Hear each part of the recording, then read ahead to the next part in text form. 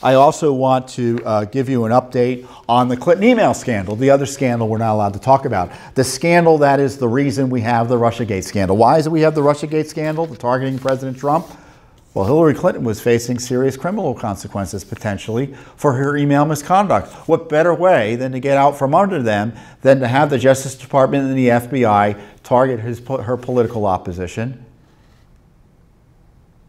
and have partisans friendly to her continue to harass the president through the DOJ and FBI, when in fact the Justice Department and the FBI, presumably under a new, fresh administration, should have gone back to the drawing board, given all the corruption documented in this 500-page report and documented by Judicial Watch separately and independently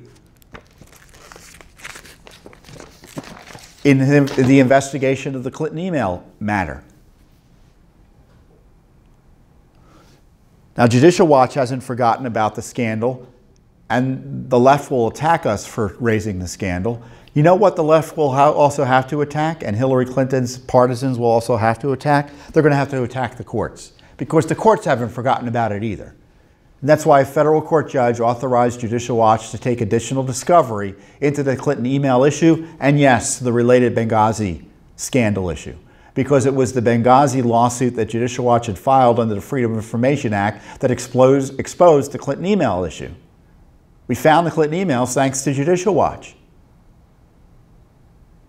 And the court, in authorizing us to get some discovery, he said specifically, was the Benghazi scandal and information about that they did not want coming out one of the reasons they did not want her emails coming out. They didn't want to tell the courts and the American people about it.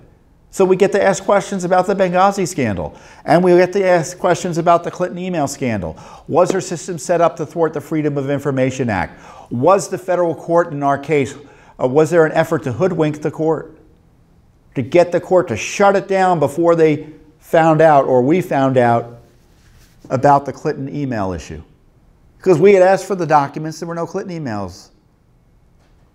And they wanted to shut us down before we figured out what was going on. And the court wants to know whether they tried to hoodwink him. Now, and it's not just the State Department, but the Justice Department too. And the court also wants to know, was the search adequate? Which is another way of saying is, where are all of Hillary Clinton's emails?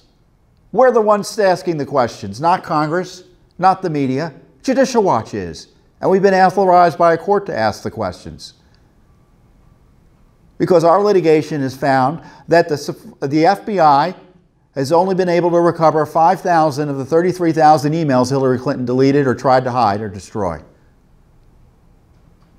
There are 28,000 emails at least that are still out there.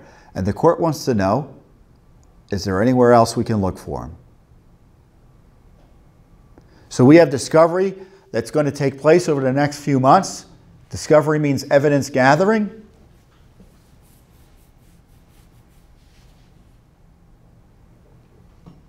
We get to take testimony, gather documents, submit written questions to the agencies and some witnesses and get written answers.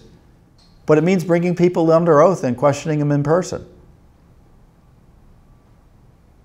We have 10 depositions scheduled over the next several months. We've got document requests out there. So if you want to know what's going on with the Clinton email scandal, it's Judicial Watch that's doing all the work.